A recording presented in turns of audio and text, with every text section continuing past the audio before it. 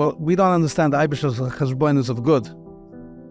My son actually sent me a picture of him saying Ani Maamin, which we're saying for many years. I'm saying it, my kids are saying it, not because we force them. That's just the way we do.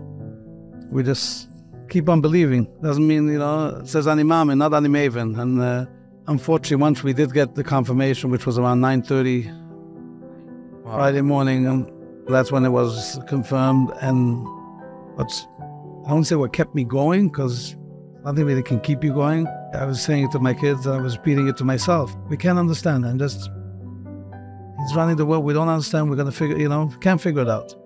He's going to go one step forward, and I say 2 years later, still haven't figured it out, and I'm not trying. So, hello, everybody, and welcome back to the Meaningful People podcast. We have a really amazing episode here for you. We sat down with Mr. and Mrs. Steinmetz, incredible people, strong couple. Them and their family went through such hard times, losing their son Dovi and Meron, and they're doing so much after that to increase the level of Emunah and Bitachon and belief. Their Ani Maamin Initiative. There are many different ways that we find guests here on Meaningful People. I want to give a big thank you to the people who made this episode happen: Yaakov Schwab, Binyamin Sharf, Avi Sales, Pesach Haas, Dovi Karp, the Prague boys who spent some time in Prague with the Steinmetzs. Thank you for making this episode happen and suggesting this amongst a bunch of other people. It's really besser. But this is an amazing episode. There's a lot of meaning here, and I hope you enjoy. Obviously, it's a little bit of a sad story, but there's a lot to take away, especially during these times, the 9 days Tisha B'Av. So I really hope you enjoyed this episode. A big thank you to our friends at Alpert and Associates. I was in Moshe Alpert's office just the other day, and I was looking at the portfolio he did for me, and I'm like, man, this is looking really good. You know what you're doing. He has a great team. It's not just him. He has an amazing team behind him, but he's running an amazing show over there at Alpert and Associates. So you need to make sure to call Moshe Alpert, whether you want to invest money, 401k, retirement fund, custodian fund for your child, tzedakah account, or life insurance. We spoke very often about life insurance here on this podcast, how important it is to have life insurance. Call Moshe Alpert at 718-644-1694. That's 718-644-1594. Or send them an email at alpertmoshe@gmail.com. You will be happy. I guarantee it. Anyways, enjoy this episode. You are listening to the Meaningful People podcast. The podcast featuring our nation's most impactful, influential, and meaningful people. We're here to help you share your story and your mission today. For anyone that may not know you or know your son, Zechrona Livracha, I think that we're in a time of the year right now where we are very aware of loss. And as we live in Golus and as we're Metzapeli Yeshua and we await the ultimate Geula, I think it's very important for us to shed a light where loss exists and what people do with that loss. How do people transform that into light and ultimately, B'siyata D'Shmaya, bring the Geula? And I think that your life's experience is very unique in your ability to shed that light. So if you can tell us a little bit about yourselves and how this became part of your journey. So people who don't know me, my name is Shloime Steinmetz. We live in Montreal. We grew up with a house full of boys. Dovi was our third son. One daughter, Sasha. So we have 5 boys and 1 daughter. So Baruch Hashem, we had an action-packed home. Up until 2 years ago, I'm in business and we're doing everything we have to do. But Hashem had other plans, and Meron happened. I don't have to give you the history or backstory. That unfortunately was a life-changing event for everybody. Even before we found out that we were unfortunately personally involved, it was, I know before it happened, it was, my stomach was in knots saying something like this could happen on like Bohemia. It's such a holy place and a holy day. It was, at that point, we even got 2 confirmations that people saw Dovi. They heard of him. So I wasn't nervous necessarily so much that we didn't get hold of him because all the phones were down. But just Did you know that he had plans to go to Meron? No, we knew that he was going to. We knew that he's going to Meron. We had 2 sons in Meron. Mm-hmm. We had a married son and his wife in Meron, and Dovi was in Meron as well. So, yeah. Yeah, so we knew. I mean, Dovi was my third son going to Israel. They were learning in the Mir, and like Boim and Meron was definitely a highlight. Most of Yeshiva Bochum being there. Yeah. I mean, being together with 100,000 Eden and davening and singing, and it's a special. I mean, I was there 30 years when I was a yeshiva. And it wasn't how it is today. Then there was maybe 5,000-10,000 people. So, and Meron at any time of the year is it's a different dimension. It's a spiritual place. You have to understand, when Meron happened in 2021 in Montreal, we were still in lockdown due to COVID. Oh. So we were watching Meron, and we were so amazed because the year before there were not even 1 million of men who were there. So for us, it was like, wow, the world had opened up. We were still in lockdown. We were watching on our tablets, on our computer screens. We were living vicariously through our kids who were in Meron and living it up, living the life that we were so jealous. Like, wow, we wish we could be there. I mean, we were literally under lock and key. We were living with rules and regulations that nobody else except for Canadians. This is Canada. Living, remember, right. This wasn't Lakewood in New York. Right. This is Canada. The tri-state area, nobody could comprehend what you still have curfew. Yeah, we still had curfew. After 8 o'clock, we were not allowed on the streets. Wow. So I was following it through Shloime Besser status. Right. It was utterly ridiculous. And here we were watching our children in Meron. Hundreds of thousands of Jews were gathered there. It was so exciting. At the same time, if anyone recalls, there was the Hatzalathon, where you had all the mega superstars singing. Yeah. And it was so exciting for us. And then you had Meron. And all of a sudden, you had darkness. The entire world went dark. Like, what's going on? And I just remember, I shut my computer. I shut my tablet. I was like, I'm not even watching this. I can't look because I don't want to know. And I happen to have a group we're 10 women or 12 women, and we learn living with Emunah every single night. And every single one of us at the time had a child learning in Eretz Yisrael, and all we kept doing was checked in.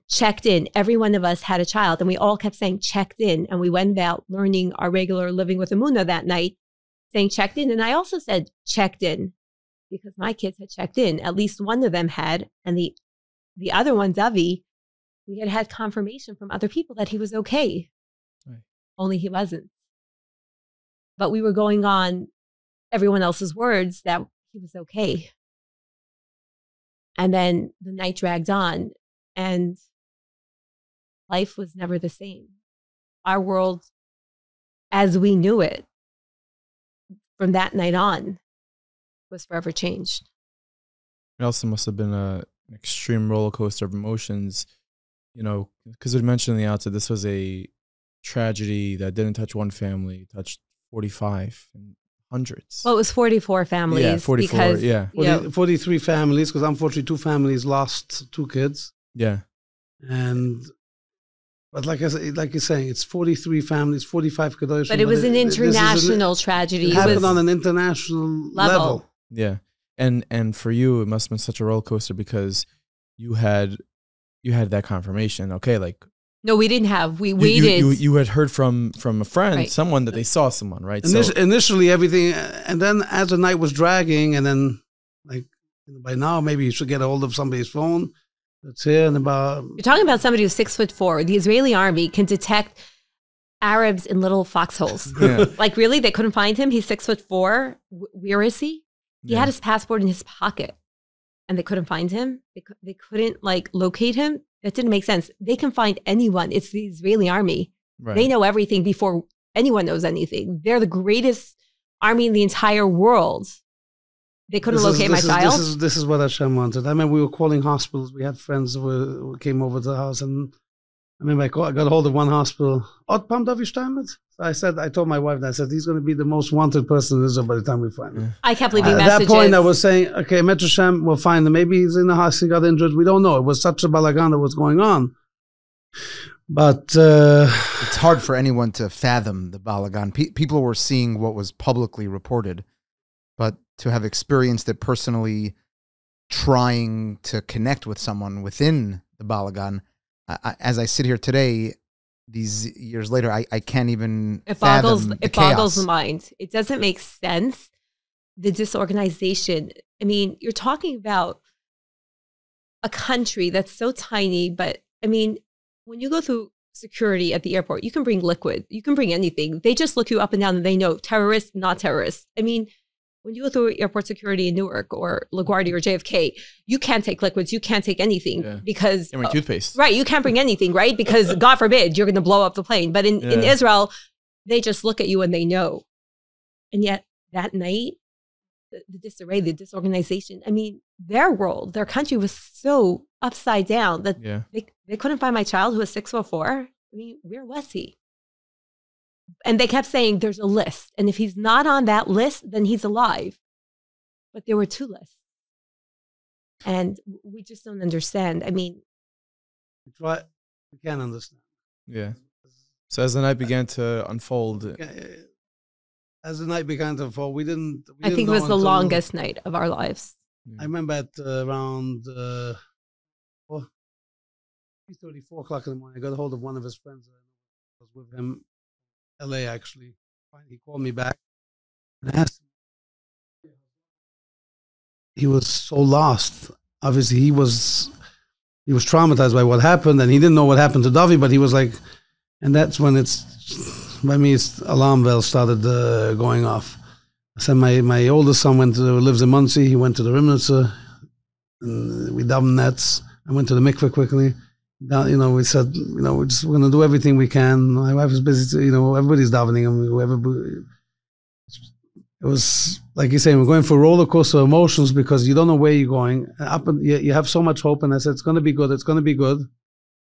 At this point, well, we don't understand the Eibusher's cheshbonos of good. Exactly, yeah.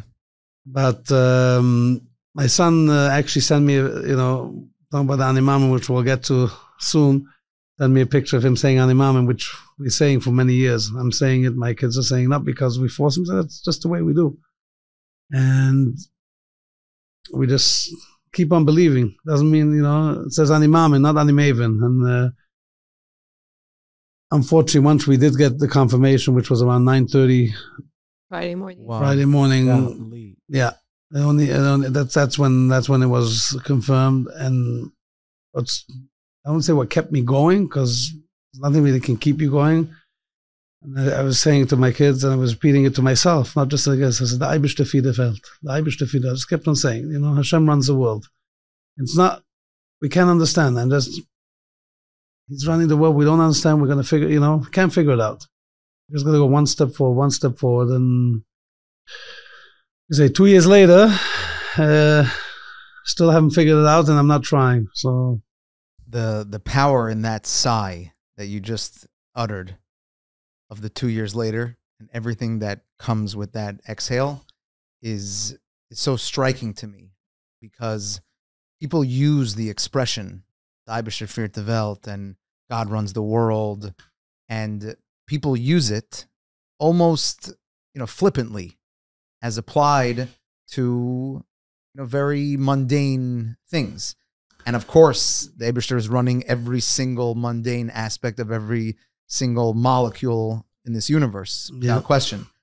But the avoida of applying that to a reality that is so baffling and so difficult to accept, that reframe of not Ani Maamin, not Ani Maamin, Ani Maamin, that is such a powerful work. It's part of his DNA. Honestly, it's not natural for most people. And I've said it so many times. I've spoken, I've spoken in public, and I always say, it's not natural for me. It's not part of my DNA. I'm a work in progress, a very slow work in progress. But for my husband and for some of my children, and for Dovi especially, it's just part of their genetics. It's part of their DNA. It's who they are. It's like the air they breathe. It's so natural. It's something that I'm so jealous of because it's not easy, but it's so not easy for me. Like, how do you say that? Like, I want answers. Yeah. I need answers. I'm logical. I need to understand. I need a reason. And for me, it's so hard. And he accepts. And for me, it's like, why? I'm not as smart as my wife. It's not a matter of smart, Yeah. It's interesting. We started this Ani Maamin Initiative and, we'll get into it. But this year, and it's exhausting. I'm going to be very honest. Speaking and doing everything, Lila Nishmas Dovi, it's utterly exhausting at times. And you don't always want to do it.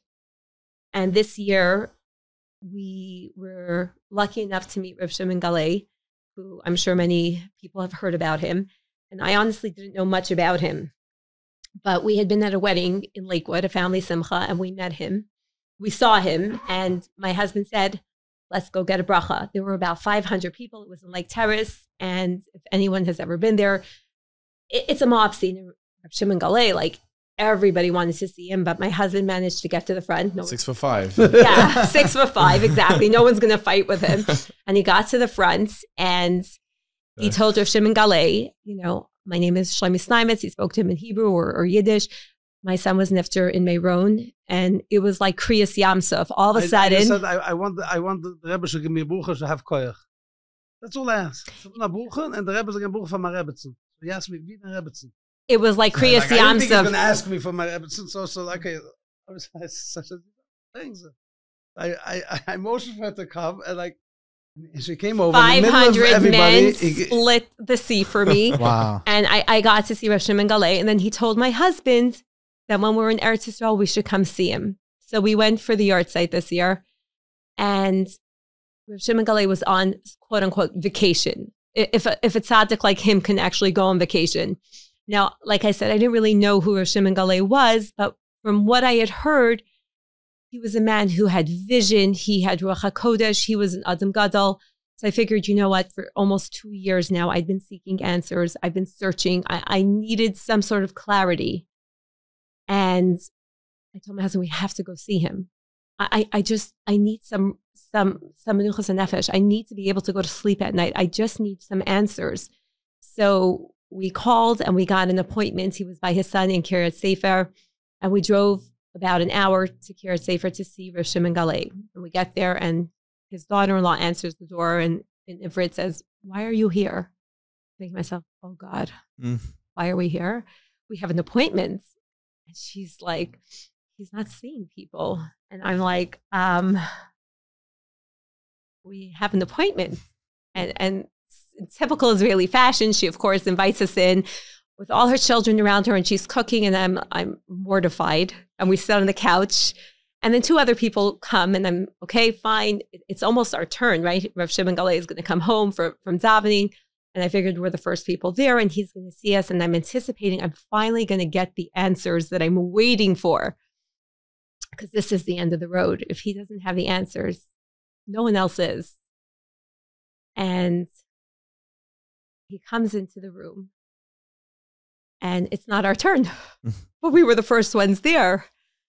And we go. People waiting, sorry to interrupt. It was like those yeshivas, like great people. Great people with long beards, longer than mine. That's for sure. Anyways, so we go to the kitchen, and Rav Galei sees the first person, and then he sees the second person, and then it's our turn. And he's sitting at the head of the dining room table, and my husband sits down next to him, and I sit down next to my husband. And Rav Galei tells me to go sit at the other side of him. And I'm like, I sit at the other side of Rav Shimon Galei. Like, it's so odd. Like, I thought, oh, maybe a lack of tznius or something. But no, he says he wants to be able to hear me, and I should be able to hear him. And I know right away that I'm really in the presence of greatness. It's such a tangible feeling. Like, you really know he's not an ordinary person. And you feel the ahavas hisul that he has, like, just he loves you. It radiates from his face. Yeah, you're just. I knew that. Oh, in my mind, I'm going to get the answers. You're about to get the... Right. I'm going to, like, someone is going to give me the answers. I've been waiting close to 2 years. It's right before Lag BaOmer, the yahrzeit of my son. Someone has the answers for me. I've spoken to every Rebbe, you know, the Belzer Rebbe, the Biala Rebbe. Like, the Vizhnitzer Rebbe, I've spoken to so many, and so many great people have called me. No one had answers, but Rav Shimon Galei, we're at the end of the road. He has the answers. And he asks my husband, do you want to speak to me in Ivrit or in Yiddish? And my husband says, Yiddish is better for us. So he turns to my husband, do you have any questions? And my husband says, my wife does. Smart guy over here. So it's my turn. You speak Yiddish also? Yeah. Oh, very nice. Okay. So I said, why? Why did this happen to my son? Why did this happen to my family? Why did this happen to me? Why? It was like basically a one-word question. Like, it kind of encompassed everything. Like, why? And he turned to me with tears streaming down his face, and he answered, Ich weiß nicht. I don't know. And I'm like, you gotta be kidding me. You're supposed to know everything. Like, you don't know? How? Like, in my mind, he was my last resort. I haven't slept in 2 years. How could he not know the answer? But in my heart, I really kind of knew he didn't have the answer because there's no answers. Yeah. But in my mind, like my mind and my heart were not connecting. And when he told me that, it was like, I was so deflated. I was like, all the air was let out of the balloon. Like, I was like, no, I did not travel here. I did not come to Eretz Yisrael. I did not wait for this appointment. I did not come all this way to hear, I don't know. And I was like, can't be. And then he continued. And he says, but I want you to know you have a mission. I'm like, really? Now you're giving me advice? Like, now you're telling, like, now give me work. Like, seriously? You started something. You started an Ani Maamin Initiative, and now you have to continue it. This is your achrayus. And I told him, I said, I'm tired. I'm exhausted. I don't have the energy. He says, you started something. This is your job. This is something you have to do. And I'm like, no. But he didn't let go. He's like, no, this is your mission. This is your job. This is your achrayus. And every time you get up and you speak and you do, and you give out a card or you mention it or you continue this, it's an aliyah's neshama for your son, Dovi, and you don't have a choice. And that's what he left us with. No answers, which I kind of knew, but I didn't want to accept, and still haven't slept. And that's why we're here. Marching orders. Kind of. Yeah. Going back to the cards that she just brought, we printed over 200,000 cards. Wow. We'll go back to the beginning of the story to show how it started, because I'm not taking credit for me. I wish have made it happen. And then this is Aruv and Al-Shu where I daven. Wunzafer said the first Shabbat, we got up from Shiva Erev Shabbos. He talks for 5 minutes before Musaf, and he says, what can we do in Dovi? Because the whole shul is broken, the whole world is broken. So let's say Ani Maamin. Whoever doesn't say should say. The ones that say have it in mind. Takes 90 seconds, and he gave out cards for the whole shul. And that was it. Motzei Shabbos, I think. This is the Ani Maamin. The Ani Maamin. The 30 say after in the morning. Shach, whenever you want. Takes like literally 90 seconds to say. And the more you say it, I feel, the more you say it, it's gonna go into your bones. You gotta just. I said it by the Aguda convention I spoke 2 years ago, and it wasn't on my speech prepared, but I said dafaram backen in the beine, and people weren't really doing it to Yiddish, but just it came to my mind. It's got to be baked into your bones, and so it helped. Better everything much better. There's something about the language. Yeah, as a personal, on a personal level, I went for a tragedy of this magnitude. I can tell you that it helped. And I can tell you now that the hundreds of thousands of people which are saying it, and people are coming over to me, which I don't know, random people. I'm getting messages of people that meet me, and they say, it really helps us. It gives us chizuk. So the message. Is this a spare copy? This is yours. This is yours. Gewalt. And we'll it literally takes 90 seconds of your time. And honestly, like, we always say, they say fake it till you make it. It's like faith it till you make it. Like you don't even have to honestly believe. It doesn't matter where you're holding in your faith. Just say it, because eventually it's going to seep in. And so it doesn't matter how starting when we started, right? So he printed, we 100 people having in our shul. So I said, let me see if I can get 1,000 people by next Shabbos and 10,000 after that. And then we'll see where it goes. We hit 10,000 that following week. We called all my friends, contacts, cousins, schools, yeshivas, camp, whoever. I mean, this happened in June. He was on the mission. So it was like already, and so I started printing. So I printed 5,000 and I printed 10,000. And, I'm printing more. Today I'm printing 15,000, 30,000, depend. I mean, whatever's needed. We translated into, we have an English translation, Yiddish, French, which we'll talk about French in a more extended in a second. Montreal. I want to ask you, I guess a little bit about Dovi and who he was when he was down here in this world, what he represented. I didn't know him personally, but mutual friends. And can I just tell you something? Please. He was the most regular, normal child in every respect.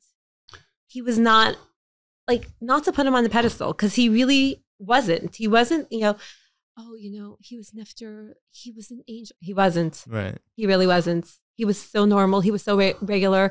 And I've said it so many times. But he was full of life. He really loved his friends. He did everything for his friends.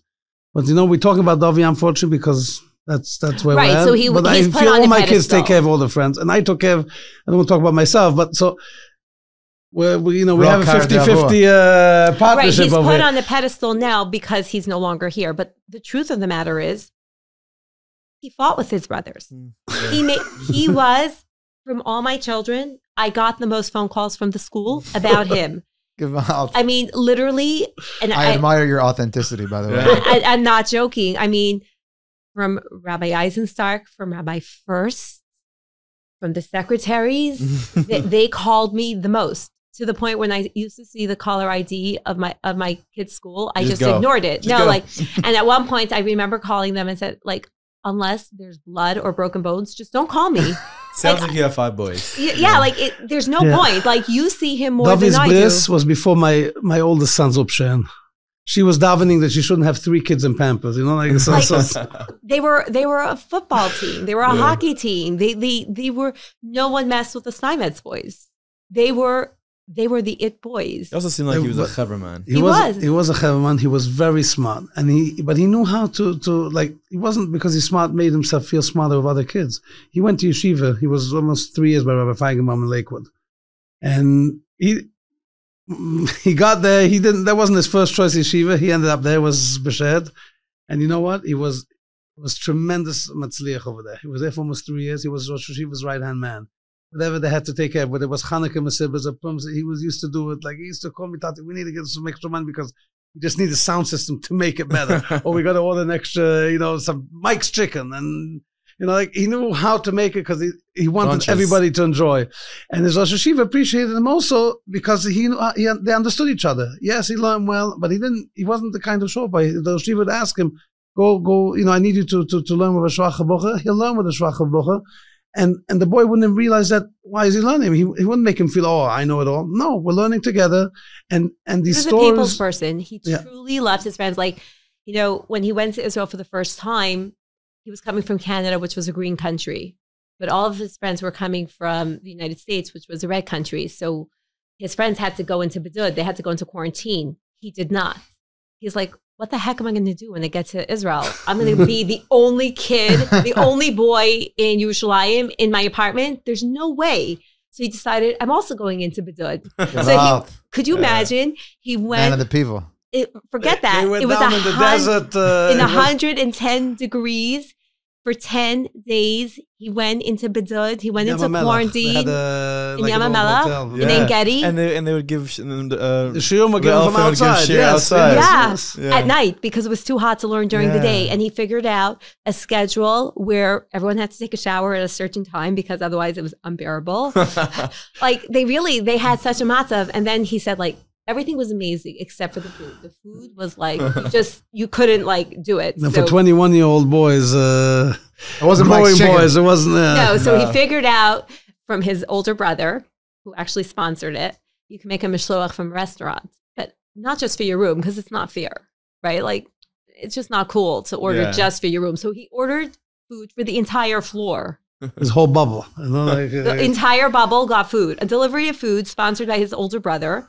And he arranged it because, like, it's only fun if everyone's partying. Hello, Tayman. Nothing less. Right. The funny part is, like, he wasn't even supposed to be in the quarantine. No, but you're going to go. And he's the one who's Sounds like organizing he the wouldn't have party. survived if he wasn't there. But that was who he was. He loved to live, and he loved to party, and he enjoyed when everyone else partied with him. Like, he really. When my oldest son got engaged, he was dying to come here to come for the engagement. The Rebbe said, "You can't leave.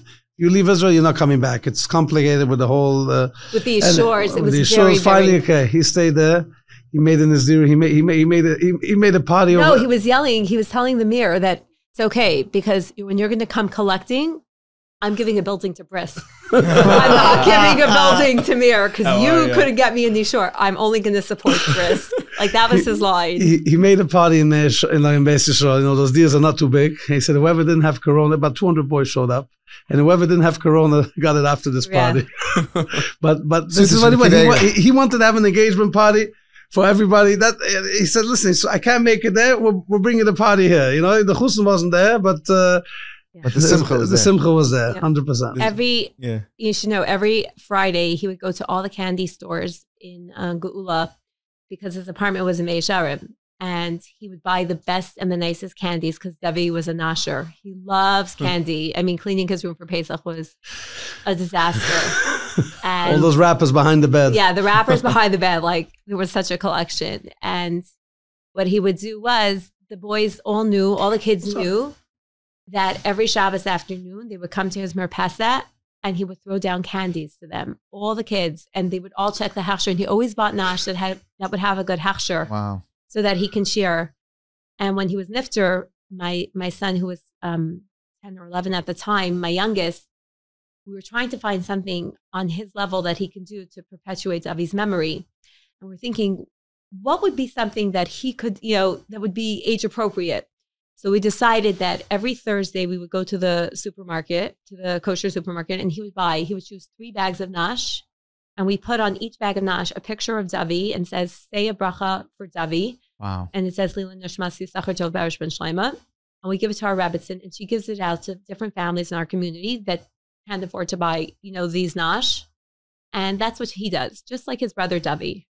That's so nice. That's so beautiful. We'll be right back to this episode in just a minute. But you know what? Tisha B'Av is coming up. And I don't know what type of faster you are. Some people are great fasters. Some people are not great fasters. Some people feel awful after fast. Some people feel good. But regardless, Blue Glove Concierge is now servicing the upstate area. If you're upstate, they are servicing that area as well as many others. All you need to do is reach out to them. So Blue Glove Concierge offers medical care, but in addition to the medical care they offer, they also have the amazing drips.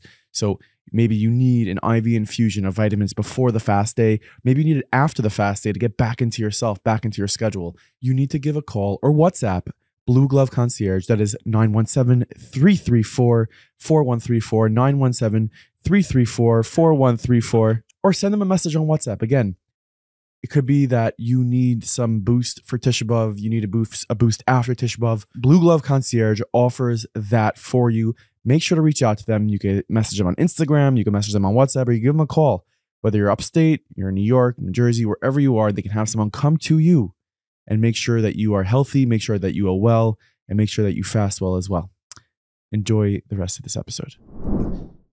Something I want to ask is, there's no shortage of different things that one can do for, when they unfortunately lose a loved one, a child. You guys selected Ani Maamin. I'm curious why specifically it was this. I didn't select Ani Maamin. Ani Maamin selected me. This was the Uv's idea. I didn't take credit for it. It hit me on Shabbos. I said, I'm saying Ani Maamin for many years. Like I said, that morning when my son sent me the picture, I have it, I can show it to you later, saying the Ani Maamin because I'm saying it anyway. And that's what helped keep us going. It's helping us. What picture are you referring to? We took a picture of the sitter saying Ani Maamin. You don't have to say Ani Maamin from the card. You can say from any sitter.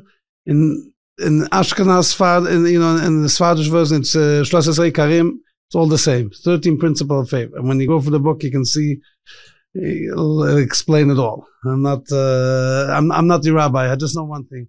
Ani Maamin Initiative, we have to believe. And by believing without thinking and too much, it helps. It helps you get through hard times. Unfortunately, everybody has hard times. We had the biggest tragedy that somebody could ever go through, and nobody should ever have to go through something like this. But we do have to live and try to be mechazik ourselves to be able to live for. But Dovi lived his life with Emunah. I mean, we've said this story. People have said this story. Dovi had an electric bike in Israel, and everyone knows in Israel, if you don't lock up anything of value, it's gone. He never ever locked up his bike. Now, you want to say that he was stupid? He probably was, but he never locked his bike because he honestly, and this is how he lived his life. He truly believed that he needed his bike to get to yeshiva every day. And therefore he didn't lock it up because Hashem knew he needed to get to yeshiva. Now, if you tell me about this about one of my other kids, I would say, but it was Dovi. He left his bike unlocked every single night. And every single night, that bike was there the entire night. And when he got up in the morning, that bike was waiting to take him to yeshiva. When he was nifter, my other son, Tzvi, who was living there, inherited the bike. Now, Tzvi lived in Machal, and every night he locked up that bike because he knew he would not find that bike the next morning. And one morning he came down, and that bike was gone. Oh, gosh. Wow. The lock was broken. The lock was broken, and he was so mad. And he put a picture of the bike. That was the lock. I'm sorry. They left the lock. Whatever. They left the lock. They left the lock.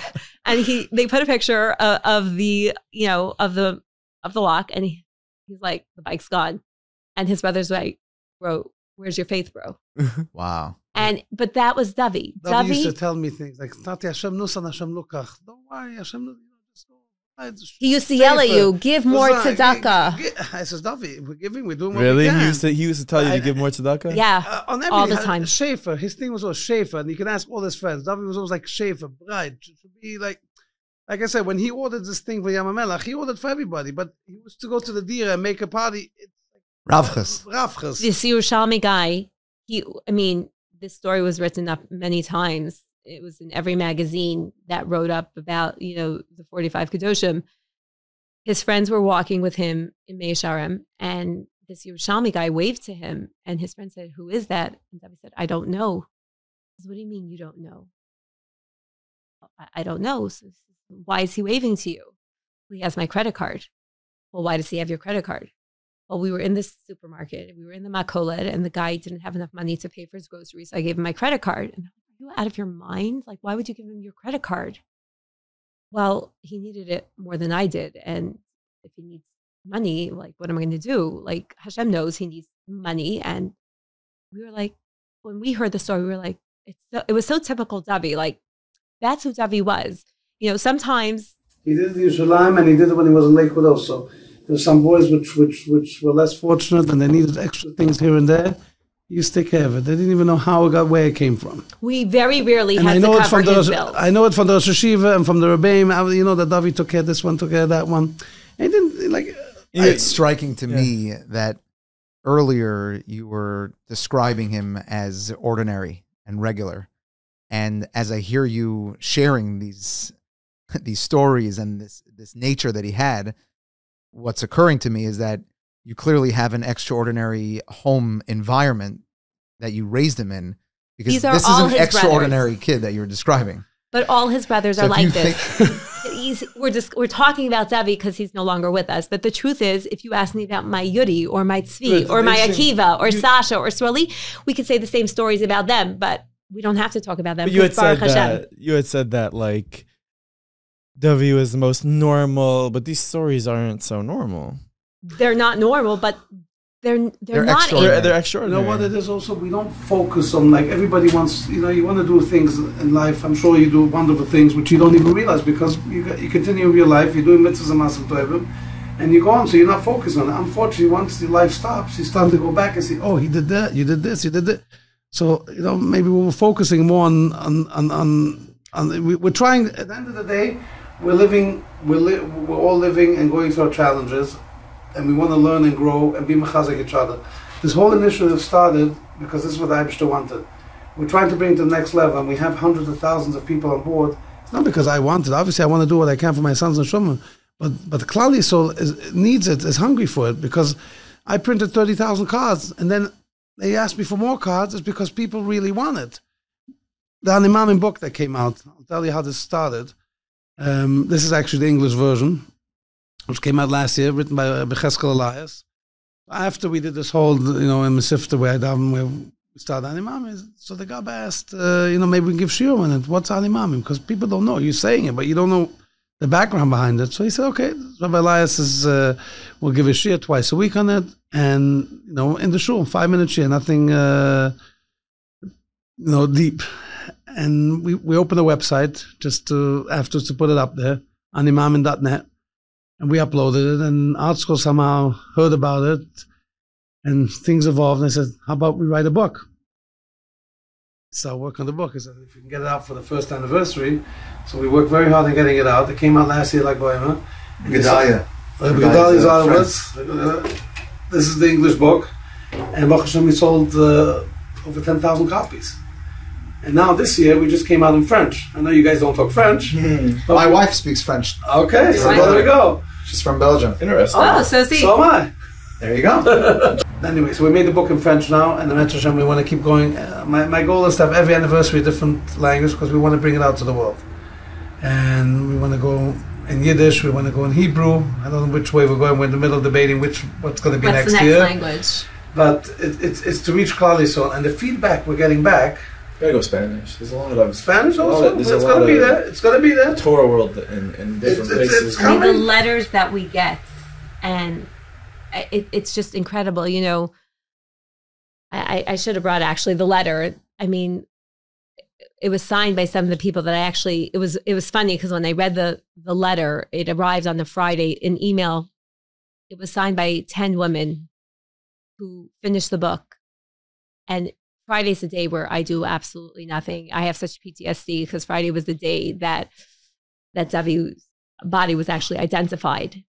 And so I literally sit on my couch. I do nothing. You want me to bake challah? Not a good day. You want me to bake cake? Not a good day. Baruch Hashem, she's very geschickt. And Thursday afternoon, in about 2.5 hours from when she finishes work before supper, she cooks up a storm. Yeah, we got the challahs, the meat, the kigel. We're good to go. Overnight kigel and daven. You should think you're done already by Friday. Yeah, but You're about to have Friday. people drop off food now, Erev Shabbos. Oh, I didn't cook for a year. If you think that Shabbos happened in my house for a year, I am very lucky to have the most amazing group of friends Montreal and community. family, because for 1 year, we lived on takeout. Can you tell I lost a lot of weight? We lived on takeout and very good friends who dropped off food and cake because You guys have Uber Eats in Montreal or no? We do. have Uber Eats. Yeah, we do. But like In French, nachochet. yeah, but no, I seriously. But a letter arrived on the Friday. It was actually written by a mother of a boy who learned in yeshiva, the same yeshiva that Dovi learned in, and she wrote how her and her friends just finished reading the Sefer. They learned every Sunday for 15 to 20 minutes, a group of 10 women.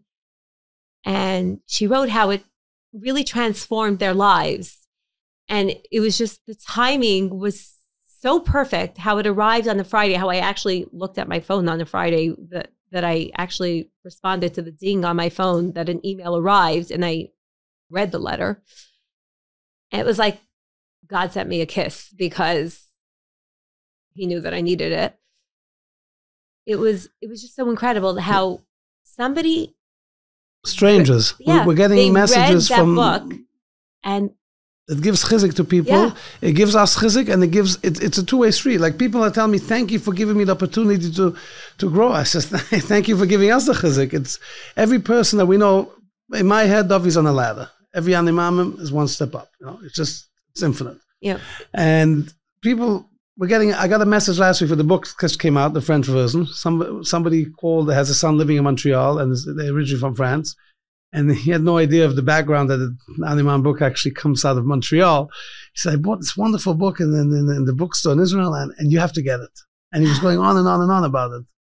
And this guy says, I know who it is. I mean, he lives in the community. And his father had no idea. And it's an amazing book. The feedback we're getting back, again, if they sold that many thousands and thousands of books, they got to be doing something right. Yeah. But I'm not It's in the art book scroll. business. We're just it's giving chizik, it's getting chizik, and it's giving, like my wife, we said in the beginning, having the Emunah Pshuta, we went, Thank God you said Pshuta, because when you said Pshita, I was like, I'll tell you, we went, Pshita? not this past year, but the year before, we were in Israel, and we went to, I don't remember who the person was. It doesn't even matter what his name was, but somebody says, like I thought I was going to go to Rosh Hashanah and he would have the answers. But of course, everybody has the answers and everybody has a crystal ball because, because we're all winning the lottery. And it's an amazing thing how everyone has, everyone knows someone that has the answers. So we did go to somebody who was supposed to have the answers, but didn't. And we were sitting there very patiently. And of course, he looks at my son's name, Yisachar Tov Berish, and, he asked us a bunch of questions. And of course, he says, do you have any questions? And my question, why? And I'm waiting very patiently. And he looks up at me and he says, the only thing I could tell you, and he didn't know my son at all, and he didn't know my husband or myself. Yeah, really. I've been looking for Rabbonim and Rebbe. I've been going. And I'm sorry for interrupting you, but I figure every Ruv I go, every Rebbe I go, whether it's Liptish, Hasidish, Svarsh, I ask for the same Bucher. So we just need koyach to keep going. Yes. I need answers, he just needs koyach. So anyways, so his answer, it was very interesting to us what he told us, which kind of ties into the Ani Maamin theme is, he says, the only reason that Dovi was one of the 45 Kedoshim, he was kind of the only one who even went in that vein, was because he had the Emunah, that he had the belief that his tafkid was done. He understood with 100% certainty that he had done his job. And he understood that his neshama was ready. His neshama knew that it was time and that he understood that Hashem was waiting for him and that it was ready to go because he believed. And I was like, we always said that Dovi had this emunah. That was an answer, And to me, it was, okay, no mother wants to hear that. Let me just put that out there. Not an answer a mother wants to hear. But when you see a lot of Rabbonim also, which they told us, when you see what you're doing things in Dovi's Chus, we're doing this whole Emunah campaign, it's because somebody really believed in his lifetime and did things, and then after his nifta, it keeps going. That's to prove that he really was part of it. Yeah, listen, I know that it's been a couple weeks. Just please give me a break, all right? I know. Normally I'm on time, all right? It's just, there's a lot going on right now.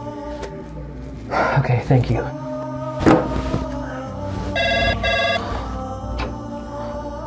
Hello? Yeah, put him through. Yeah, Justin, hey, listen, I know that it's late. I know that it's 2 weeks, all right? Just please give me a break. I got an invoice coming in next week. I should be able to get that to you, okay? Yeah. Hello?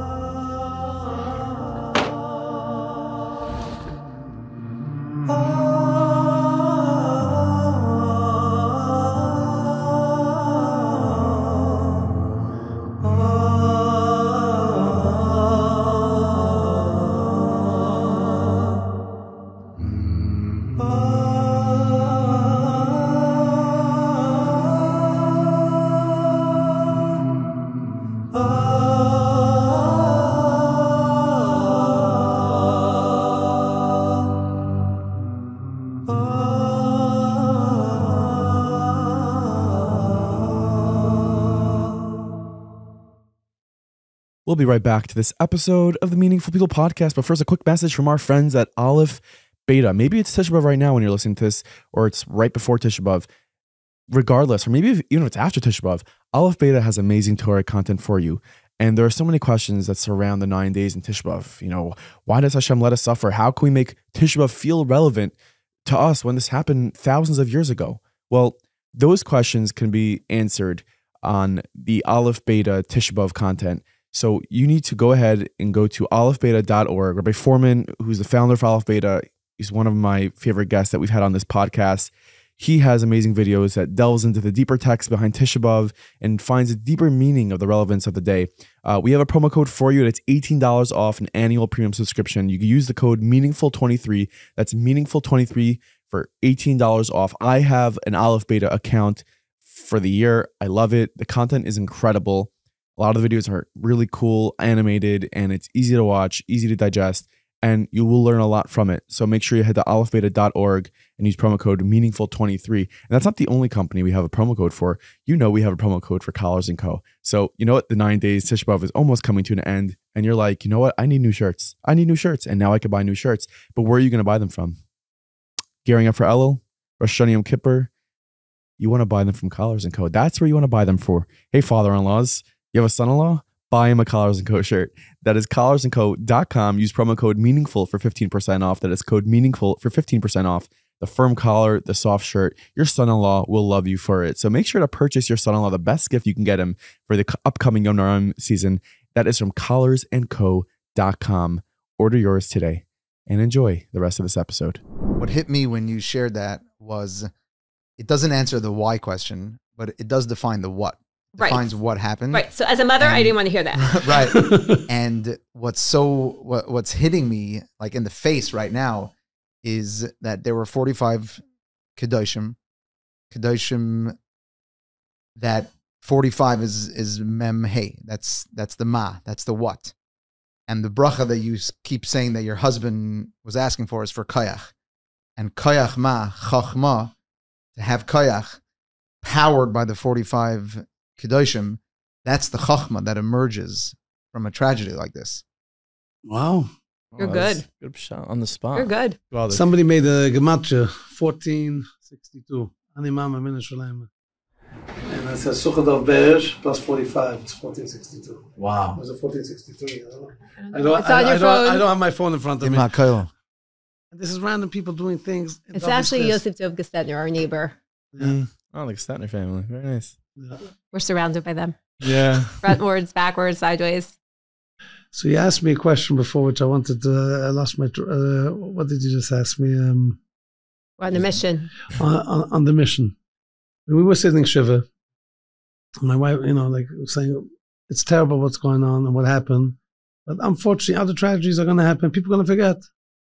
I remember telling the Jews, I said, "Listen, I don't know what we're going to do, but I said one thing: there's not going to be anybody in the world who's not going to hear Dovi Steinmetz." That's what I said then. I didn't know where we're going, what we're doing, but where we're now 2 years later, and again, we're doing it in his chus, yes, because we want to, but the chizik and the minute that we're getting and giving people, I went to the Adira Torah event 2 weeks ago.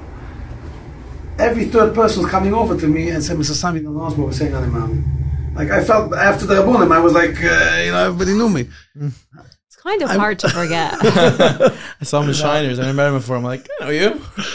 And again, we're bringing out the Ani Maamin. People are sending me clips of singing Ani Maamin on random places, whether on the safari in Africa, whether they're saying Ani Maamin, whether it's by a wedding, or it's when they go to Morocco to Rabbi Aman Diwan, and I got hundreds and hundreds of pictures and clips. They're going on trips.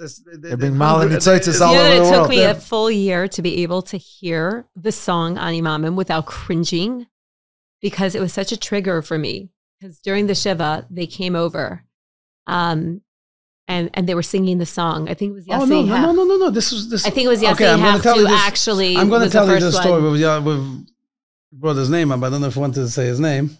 Well, he's a good friend. He's a good friend. No, we're going to take it. I'll tell you how to. Anyway, I'm in the room. I'm sitting there, and I see it's a full house. I mean, thousands of people came to Menachem, and then tons of boys. I'm thinking, can we sing one of Dovi's favorite songs? Just like that. I should put in a joke in my head, and they started singing Ani Maamin then at the Shiva, and it went viral at the time. It was a yeshiva. I saw videos. It wasn't something I asked. I planned. We didn't say which song, and we actually sang 2 other songs, but the Ani Maamin song is actually stuck.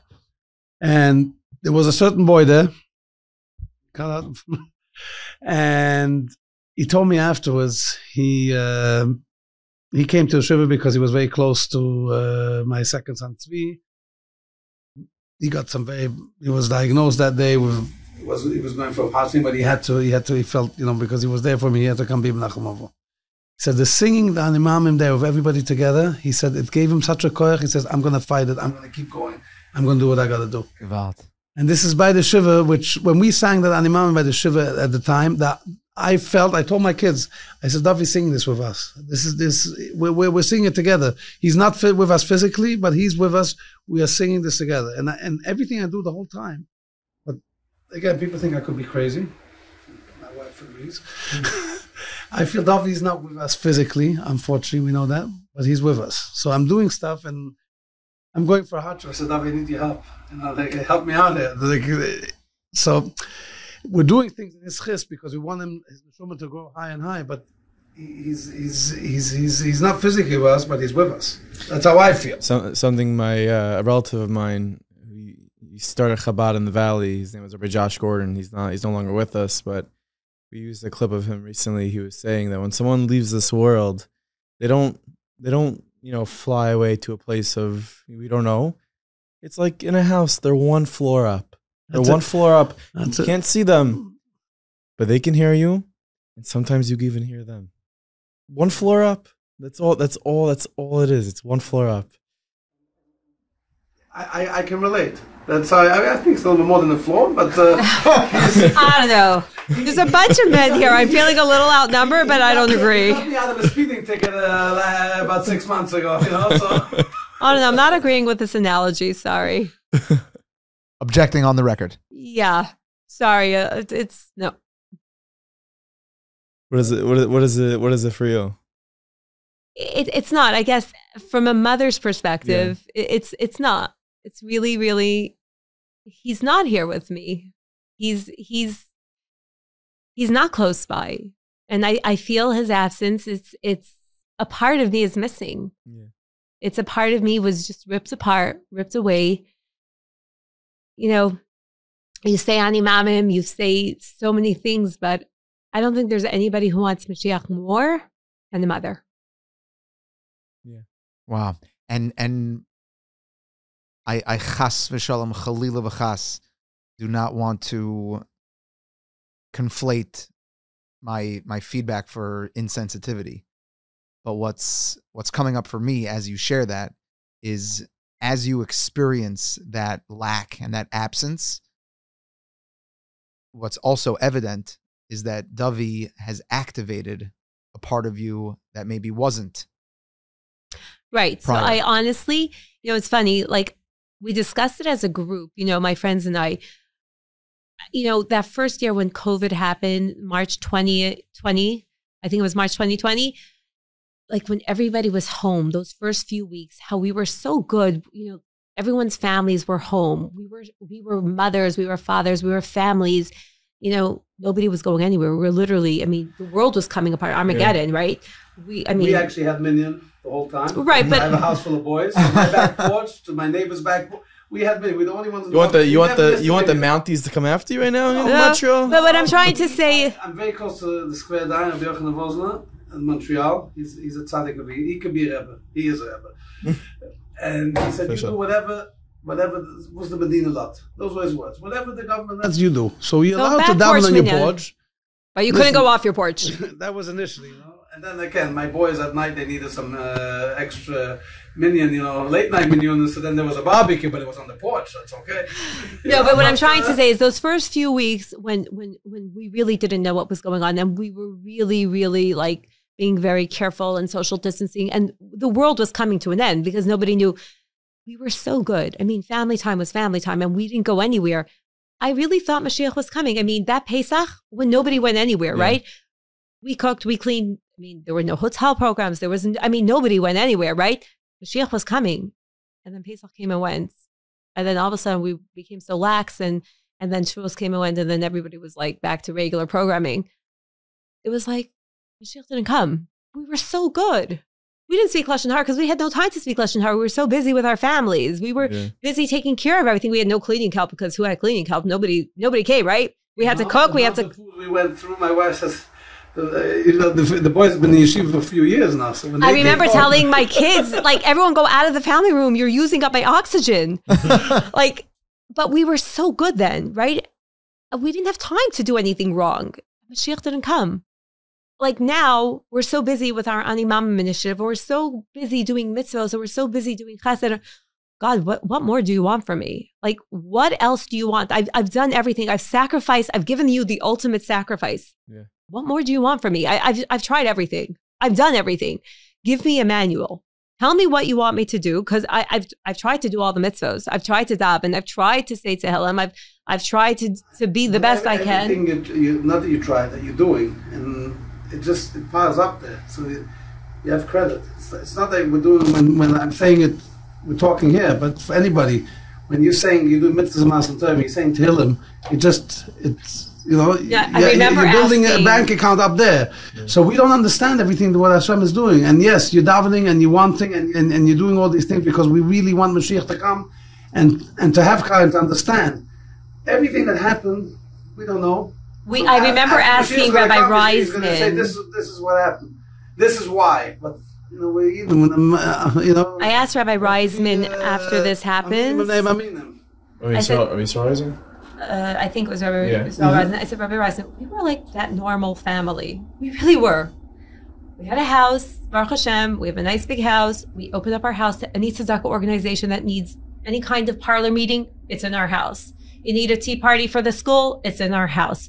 You need anything that needs to be done. It's in our house. You need a date from my house. You need me to make you supper after your date? I'll make you supper after like literally anything that needs to be done gets done from 1960 Market. We do everything. We don't really care. It's an open door policy. You need a place to eat for Shabbos, come eat by us. You need a place to sleep, come sleep by us. We were so regular. We were so normal. We did all the right things. And like, seriously, you had to choose us? Like, I don't get it. We did everything right. Then during Shiva, I remember yelling at my children, don't you dare be nice to anyone. No one is allowed to be nice. No more mitzvos. Do not do any more mitzvos. If you do any more mitzvos, we're going to get punished. No one's allowed to be nice. No one's allowed to do more. Until he started yelling at me, you're crazy. You are the crazy woman. But I don't even know what's right and what's wrong anymore sometimes. Come back to the point. The way a mother feels, the way she feels, which took me a while to understand that also.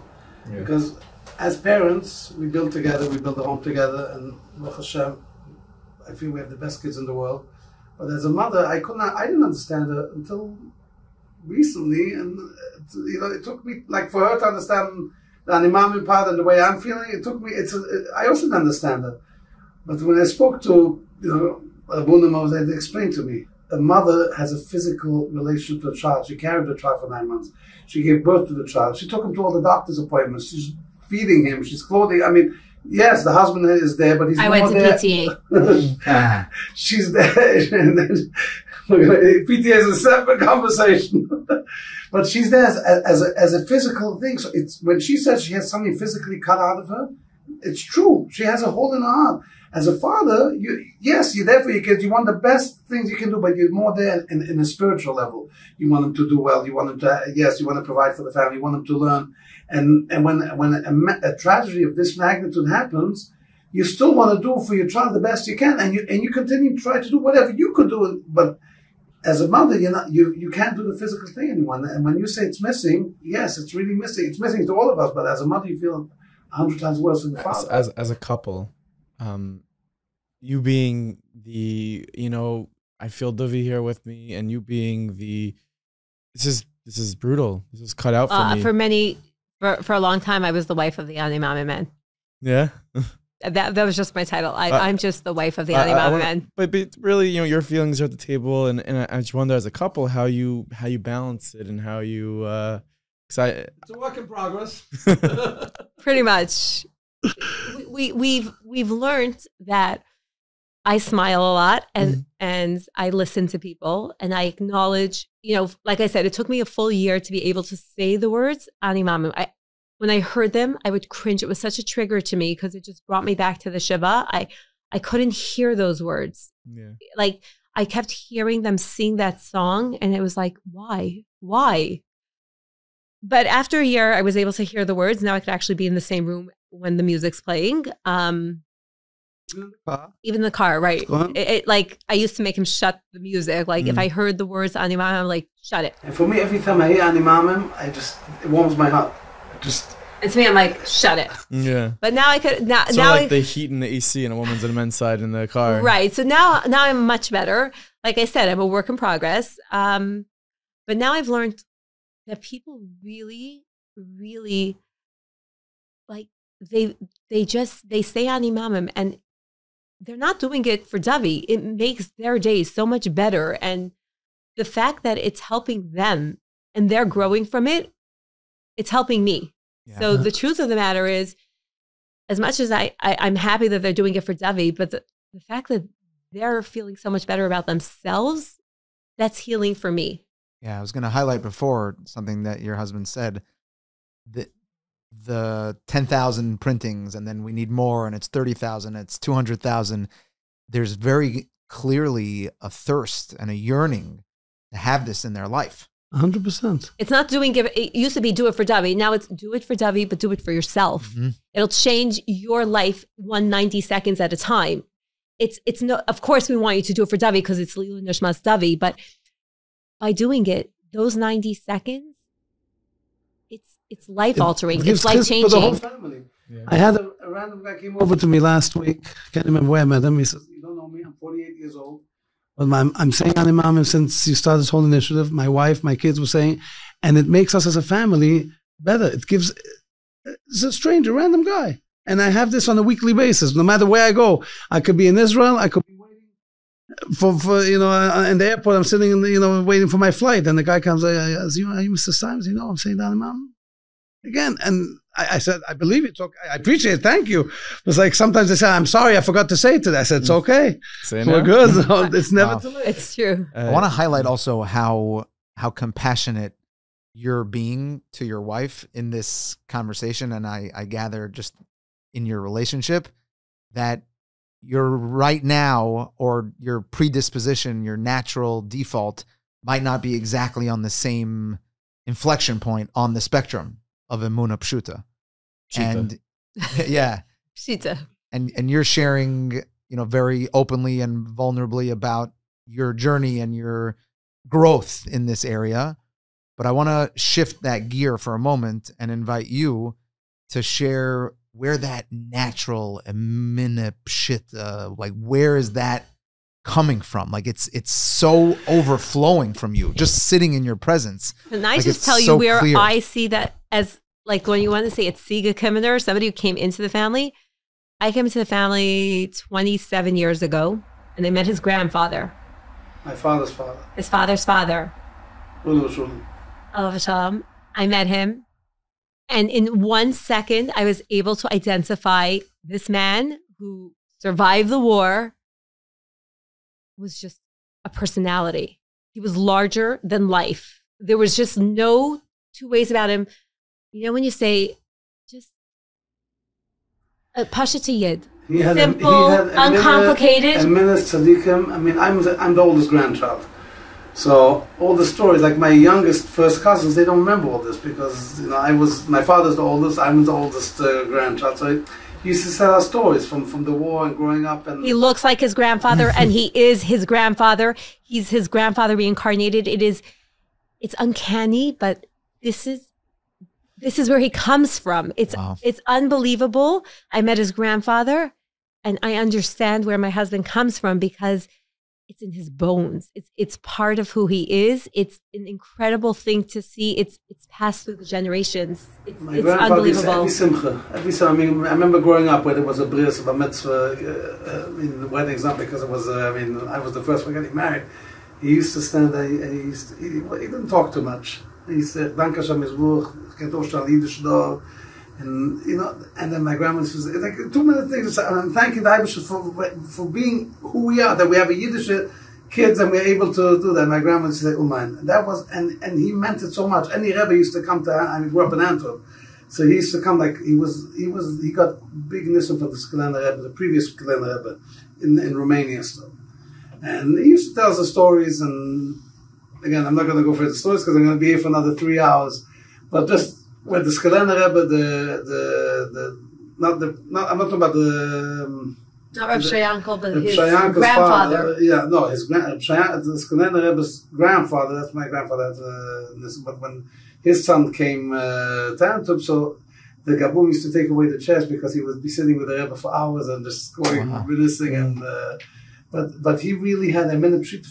There was no, like, I remember my youngest sister, which is 40 years old today, she remembers my grandfather, his best friend was Reb Maya. And when she was in seminary, she finally realized he's talking about Reb Maya Balanes. Every 2 minutes, like for him, he needed something. Okay, guy to Reb Maya. Reb Maya. He's Reb Maya. Like, you have a problem. This is going to Reb Maya? Ich verstehe nicht. So, you know, for him, Reb Maya Balanes, it's like, you have a problem right away. You give Reb Maya and it's going to be okay. And, you know, those are the kind of stories we grew up with. So I guess, you know, it does. That's where it comes from. It's inborn. The last question I have for you too. Or I guess you hit the road. You go back to Montreal tonight. Is that the plan? No. We're going to spend Shabbos in Muncie, Baruch Hashem. Very nice. Our children. Beautiful. So it's a little bit of a tough question, but you know what? Mitzvah Mashiach should come now. Right now. On the way to the Rubinster. On the way, yeah. And I want to ask, you know, the mama first, and then to the papa. You know, Mashiach comes, Mitzvah Tchias Mesim. You get to, you know, be reunited with your son Dovi. What's the first thing? The first thing that you want to tell him? You know, it's interesting. We were at a Shabbaton, and I don't know who it was, but somebody said that people who have lost children, they are the first ones. They're at the front lines to greet Mashiach because they get reunited with their children first. It's brought down. I don't know exactly where it is, what the Chazal is, but they actually are the first ones. So, you know, I will be ready and waiting. What question do I have for Dovi? What are you saying? The first thing you'll want to tell him. I miss you. I miss you. We all do. It's not the same.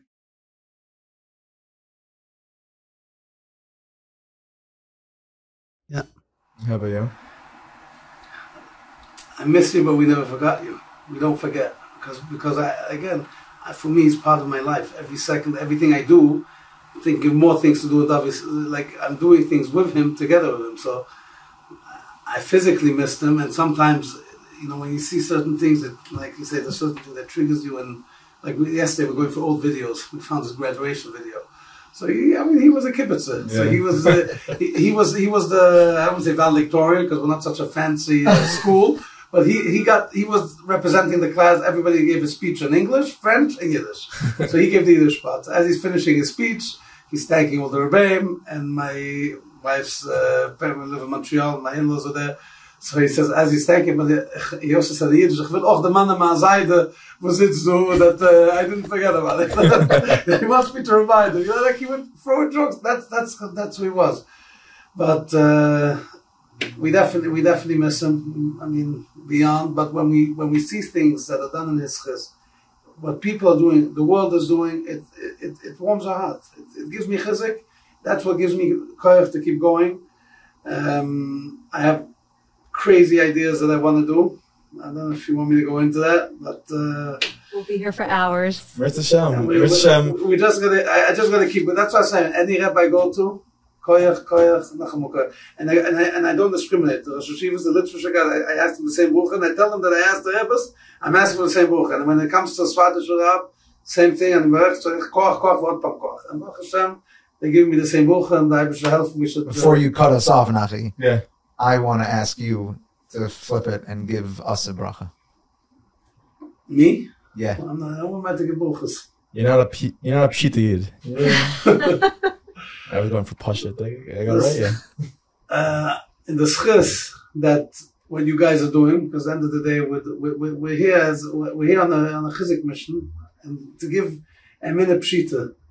That's it. It's simple, just to believe.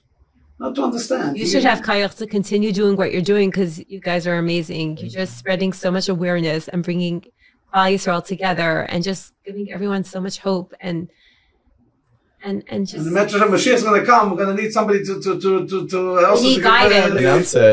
We'll have some entertainment as the Levium are singing and kind of getting ready. Me and Mama will be sitting there and we'll be right back. I don't know, dude. I'm going to be singing with them. You're a Levi? Even though I'm not a lady. You're a Levi? So I think you're going to be muted. And I want to give you a brucha hagefen. Hatzlucha, gesund, panus, nachas, you and your families. Amen. Amen. Amen. Mashiach, like I said, we're ready. We're waiting. We're at the front lines. We're at the front lines. Yes. Thank you so much. Sometimes we feel closer, and say we get pushed back a little, so we just gotta Ship. we got it diplomatically. Thank you so much. Thank you. Thank you so much for listening to this episode of the Meaningful People podcast. Of course, like we mentioned, you go in a book from the Ani Maamin Initiative. In the description and the show notes of this episode are the details of how you can win those books. But really appreciate you listening to this episode. And I hope that if you're listening to this before Tisha B'Av, you have an easy fast, you have a meaningful fast, and it should be the last one. And this year, Tisha B'Av should be a holiday. And of course, Meaningful Minute has a lot of programming coming out for Tisha B'Av. So stay tuned to our WhatsApp status. The link is in the description, in the show notes. Stay tuned to our Instagram. And we'll be putting out a debut episode for season 3 of the 2 Cents podcast. So stay close, keep your eye on this space on Apple or Spotify. Subscribe to 2 Cents podcast, and you will see an amazing episode for Tisha B'Av. Thank you so much. Have a great week, guys.